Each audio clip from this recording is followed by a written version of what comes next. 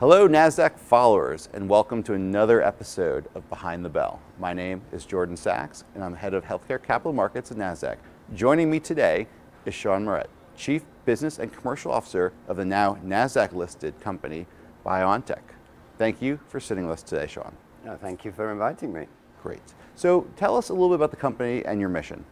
Yeah, so BioNTech is a German biotech company focused on personalized immunotherapies as a really, for each patient, developing a specific product for that patient. And we're about 1,100 employees now. Wow. And have a number of technologies in our arsenal. We use mRNA, which is a new technology, and that's what BioNTech stands for, Bio New Technologies. And we also use CAR-Ts, so immune cells loaded with a receptor, and small molecules and antibodies. Very, very exciting. Yeah. Cutting edge. Cutting edge. So how is your company looking at healthcare and reimagining the healthcare industry?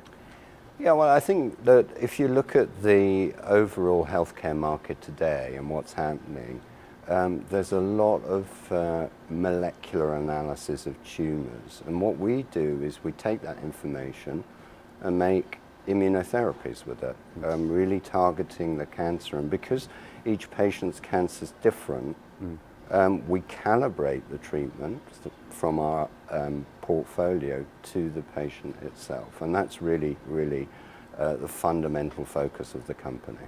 It's fascinating. So what distinguishes your collaborations from those of the many other biopharma companies out there? Yeah, so in oncology, which is our main focus, we tend to do 50-50 cost-sharing, profit-sharing relationships with our pharma partners. We have one with Genentech, we have one with Genmab, and we have one with Sanofi. Interesting. One of the things I thought was so interesting is the investors that are involved in the company. So what did Bill and Melinda Gates Foundation think when they were looking at you? What inspired them to invest in your company?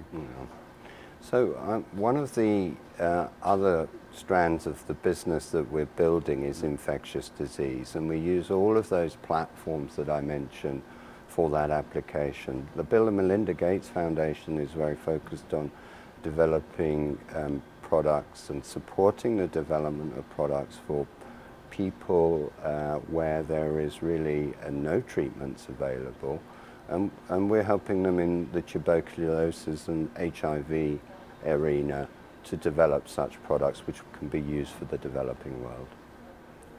Amazing. So how does the association, now that you're listed on Nasdaq, impact the company going forward? Yeah. So we're a German company, but biotech is, of course, a global business. And Nasdaq and our aspirations are absolutely aligned together in terms of what we want to do, which is to build a global business. And there's no other exchange that we believe would be more appropriate than being on the Nasdaq. I couldn't agree with you more. Yeah. So I guess I couldn't end an interview without asking about milestones and data. What is the next major milestone, and what should investors focus on?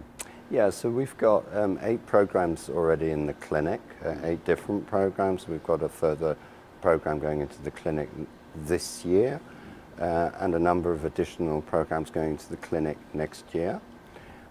Next year itself, over the next 15 months, we have up to 5 clinical readouts from our programs, 5 different clinical readouts, which we, of course, will be announcing to everyone. Wow, very exciting. Stay tuned.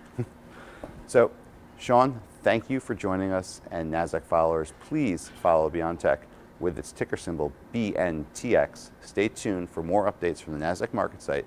Until then, we're signing off. Thanks for watching.